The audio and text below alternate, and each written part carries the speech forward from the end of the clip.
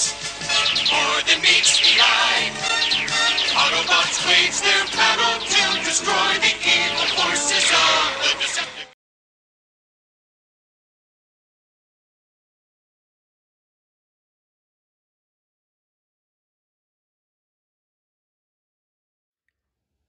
Hello everybody, this is Toys R Us.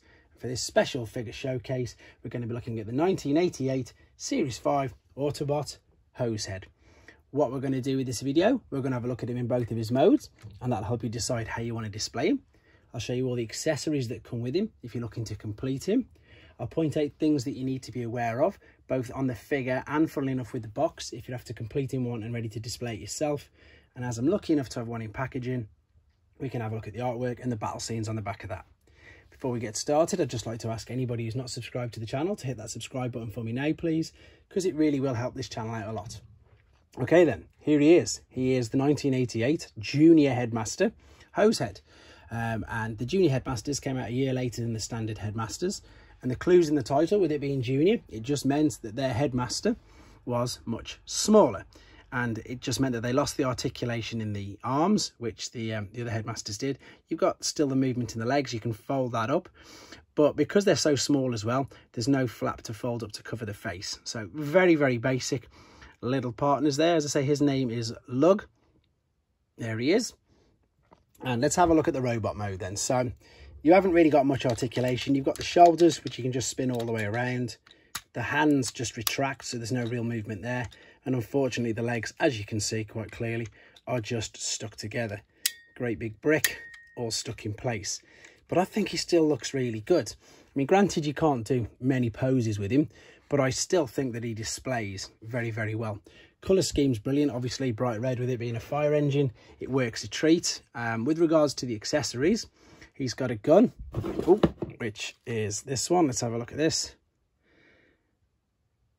And that's quite a different gun, actually, to be fair. You don't really see many guns like that. And that fits, obviously, in his hand.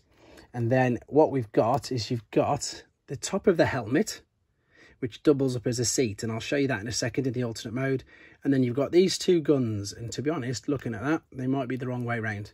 But that's the beauty of it, that you can literally display it in any mode. And to be honest, I think that's how I've seen it displayed in the past, so I've just corrected that myself. Before we have a quick look at it put back on, I'm going to be nice and careful. This is something to be aware of as well with the chest thieves. The chest plates, they tend to get damaged. They can actually break off. And this is how the Headmaster gimmick works. Just literally slot him in. Now, the only difference again between this and the larger Headmasters is there's just one notch to push down. So all these are preset. So it doesn't matter which Headmaster you get, you just push it in and you'll get that reading. So you could put Nightbeat's head in here if you wanted, you'd get exactly the same reading because there's just one barrel that you push down. But it still looks quite cool. Obviously be aware that the chest flap on a lot of these tends to get broken quite easily. Stickers on here look quite good. Obviously be just bright red if you didn't have that at all.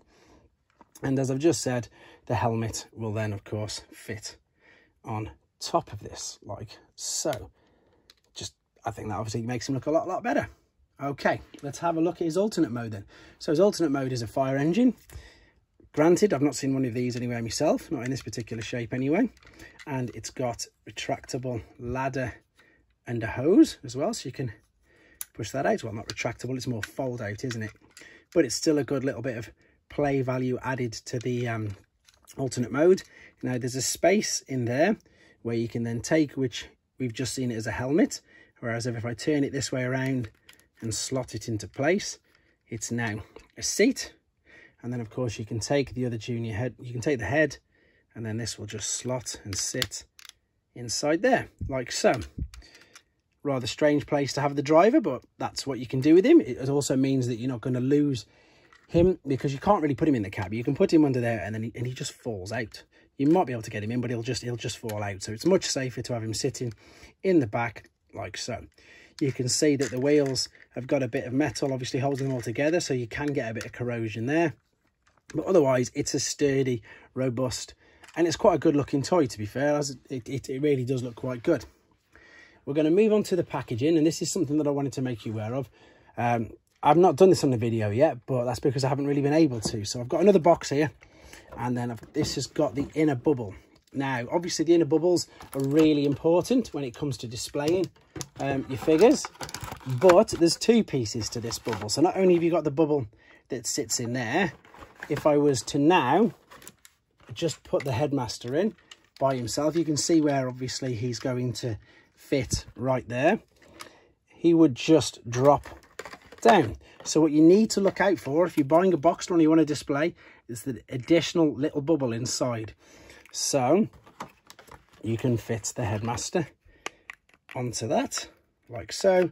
So he sits inside there, and then of course this will sit, I'm gonna have to do it quickly off camera, this will sit inside the bubble to make it display much better.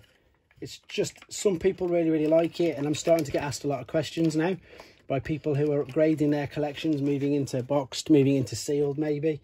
It's just something to be aware of. You can see now that obviously displays absolutely perfect. Same as in the sealed one there. So if you haven't got that extra bit of the bubble at the back, he won't sit there. The inner, obviously the small headmaster will roll all over the place. Right, so here is the box, and you may notice straight away, there's nothing wrong with it, but it's the artwork on it. You've got white legs, white chest piece, and a white helmet instead of the grey, which is the actual figure. And funnily enough, this figure is also released in Japan, and his name is Cab, and he's identical in Japan as well. So it's not even as if they've used the mould for different colours in a different country. I'm lucky enough, obviously, that this one's graded. We'll just have a quick look at the transformation at the top. Again, you've still got the different colours. It looks like all the pre-production parts of the grey were actually going to be white. And then if we spin it round, I just mentioned he's got a release in Japan, and he's called Cab. We know this as just the Power Masters and Pretender artwork. But in Japan, there was a cartoon running at exactly the same time called Supergod Masterforce. Brilliant cartoon. You should check it out if you've not seen it. And yeah, this is the artwork for there. So that looks like Optimus Prime to us, but his name's Jinrai. And the Pretenders play a huge role, and so do the small junior headmasters in that cartoon. So a great piece of artwork.